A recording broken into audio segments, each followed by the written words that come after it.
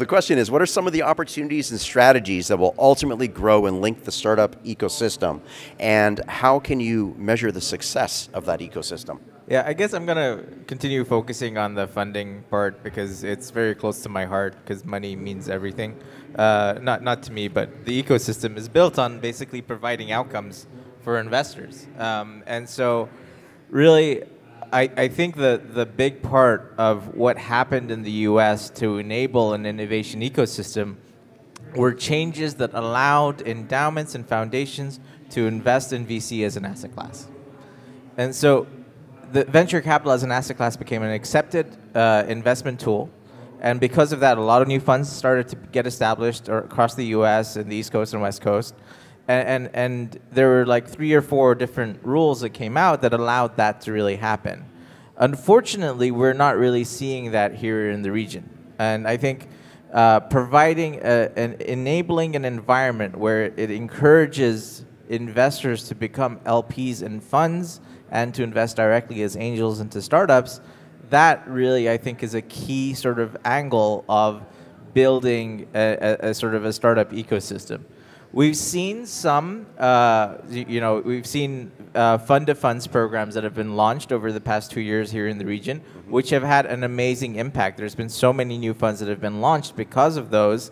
And so it sort of shows that, yes, providing that level of LP funding does actually accelerate the number of funds in the market, accelerates the number of startups that are getting that funding, and accelerates the startups getting to their next rounds and raising larger rounds of funding. And I think that was key in sort of what's been happening in the development of the ecosystem. Unfortunately, there's just not enough, right? Each country has one fund-to-funds programs in the MENA region. And that essentially is a single LP. And the thing is, the issue with single LPs is if they say no to you and you have a different thesis or a different mindset, or you're thinking of investing in a different class of startups, you just have nowhere else to go. Mm-hmm. And so I think enabling that sort of environment where the pools of capital that are available here in the region are paying more attention to venture capital as an asset class, are encouraged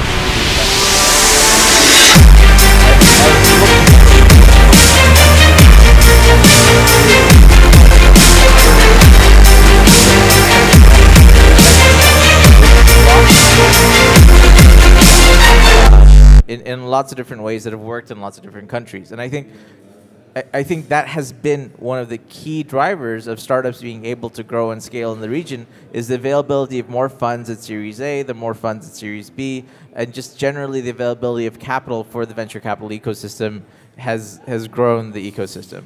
But we're still nowhere near where we need to be. Like if you look at the stats, it's great. Last year we hit $2 billion of funding across the MENA region.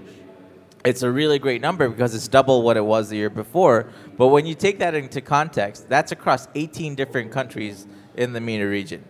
And when you look at the comparables globally, small countries in Europe like Belgium or the Netherlands have more venture capital funding per year than these 18 different countries that we have here in the Arab world. That's not really very good.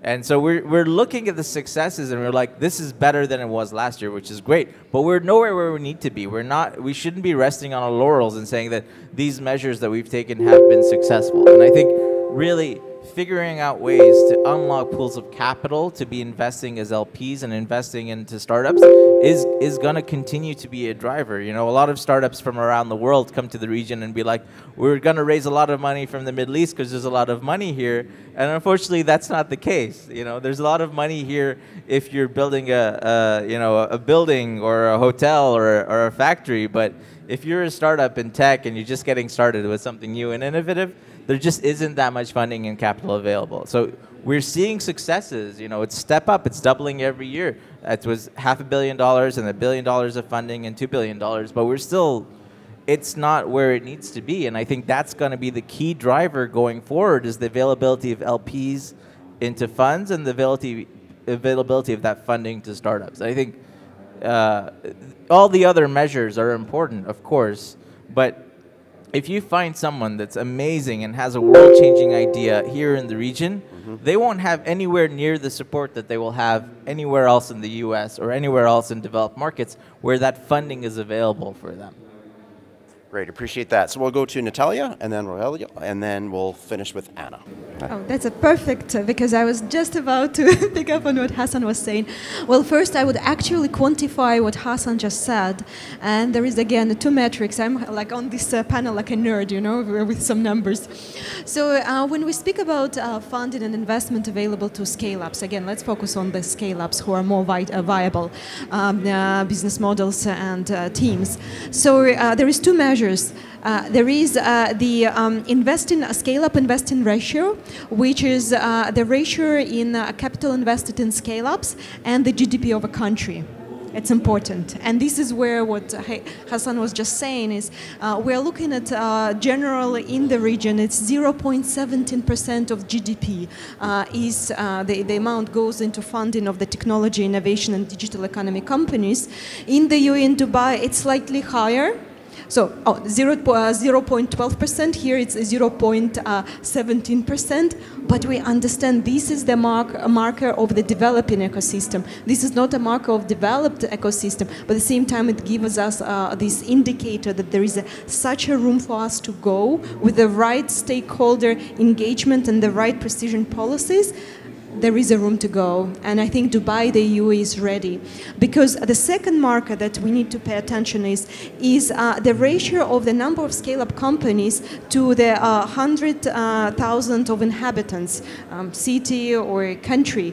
And here the UAE has 2.54, which is at par with Belgium, with Luxembourg, and the rest. So yes, Dubai UAE has proved to be an attractive magnet for a lot of great founders, and some of the founders managed to become those successful scale-ups.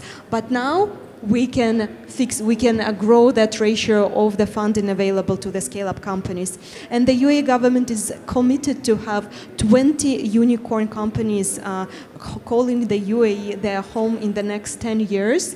And from Dubai Chamber of Commerce, Dubai Chamber of Digital Economy has been just formed last year, and we are releasing our strategy 2022-2024 with a big yet attainable and ambitious agenda of enhance the infrastructure for the digital economy, tackle these important big issues about liquidity and access to funding, be it in VC, be it in the capital market, liquidity and depth, along with many other aspects that we collectively as ecosystem can tackle to see the digital economy in Dubai, in the UAE growing. I'm fascinated by that. I want to talk to you more about that. And I discovered the Ministry of Opportunities the other day too, which is rather impressive. All right, Rogelio.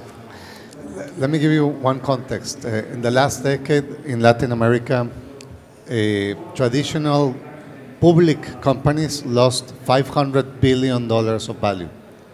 In that same decade, around 1,000 companies that had received more than $1 million of financing created $235 billion of value. So there's a transition that is happening everywhere, not only in Latin America. So going back to your question, entrepreneurs will go to where opportunities are accessible. And opportunities for an entrepreneur are access to talent, access to money, and access to markets. So we have to be clear that wherever you have those drivers and the intangible wealth present, and tangible and intangible wealth present at an ecosystem level, entrepreneurs will thrive. And they don't mind if they have to change country or city or country or continent, okay?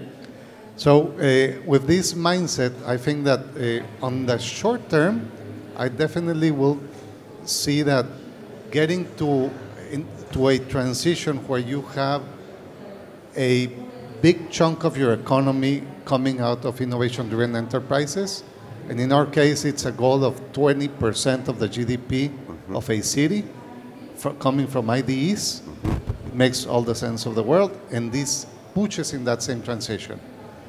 On a long-term view, I think that we have to go deeper into promoting entrepreneurship education to the lower levels of the public and private education systems. Because this is the biggest bet as an ecosystem that anyone can take. Very good. And Anna, you get to close out this question. Yeah, I think there was a lot of, there's a lot to say on this topic, first of all. I think, you know, in Europe, some years ago or like a decade ago, it was interesting that there was an emphasis on the funding, right? So any investors, how many investors, who will fund, you know, and the companies. And the investors would say, well, you know, we would love to fund the companies, but there is not really investment-ready companies. So on the other hand, you know, there is this whole, you know, we're saying there is not enough funding out there. Obviously, you know, I don't think this is such a huge of a problem because the money is there somewhere. And as you're saying, you know, the opportunities, you know, people who are into it, they will look for these opportunities, and but we need to, you know, put a bit of a responsibility also on the entrepreneurs, where you need to know what you're doing, where you need to do your homework. So it's not only that, but so it's not only about the funding. It's also about having companies investment ready and you know, having them really ready for this funding. However, in Europe, we have, for instance, two concrete actions that I would like to address. So we have this European Innovation Council. It's not a very interesting phrase. However, it's the largest fund that we have in Europe right now, with over 10 billion euros that are focused on deep tech companies. So there is a market gap in Europe where we have an issue, let's say, in supporting deep tech companies, and this funding is specifically allocated to those. And it's not only throwing the money at the problem, we are also providing a lot of mentoring and a lot of other activities. Another point, co-investment funds. So this is something that's really, really interesting that's going on in Europe, where the government matches the funding of the private investors, and this has been critical for development of many ecosystems in Europe, and it's been really, really interesting, and yeah. Great. Well, I appreciate all of your responses. There are more questions that we needed to get through, but we're not going to because this is a huge, expansive topic. But we got to wrap up. But I just want to go down the line. In one word, what is the word that you're going to use to describe the future of this innovation ecosystem? Where is it going? Just give me one word. Are we optimistic or not optimistic? But can't use that word, but come up with something. So we'll start at the end with Roberto and we'll make our way down. One word, definitely optimistic. I would use the word value. Because this is where we need to focus on, and the ingredients and the indicators are there to materialize and realize this value here. Great, value, okay? Across the borders. Across the borders, okay? I would say prediction, because we are having more and more tools where we can be more, let's say, focused on what the outcome of the companies and investments will be, and I think where the, you know, that's where the tools of the ecosystems are going towards. Okay, excellent. Role models that can drive a transformation in society. Okay, very good. And finally? Opportunity. I think this is the best place to be spending time, money, and everything. This is so much opportunity out there. So, and that could lead us into a full day discussion, which I wish we had time to do. But today we talked about trends, challenges, opportunities, and strategies that are impacting sustainable innovation. The future looks bright from what I can tell based on all of your responses for entrepreneurs, but also all the stakeholders that make that entrepreneur successful. So it's academic partners, industry, government, the funders, the professional networks, the wraparound service providers, et cetera. So thank you to all of our panelists, and thank you for supporting the innovation ecosystem. Look forward to more discussion with you offline, and this will conclude today's panel. Thank you very much.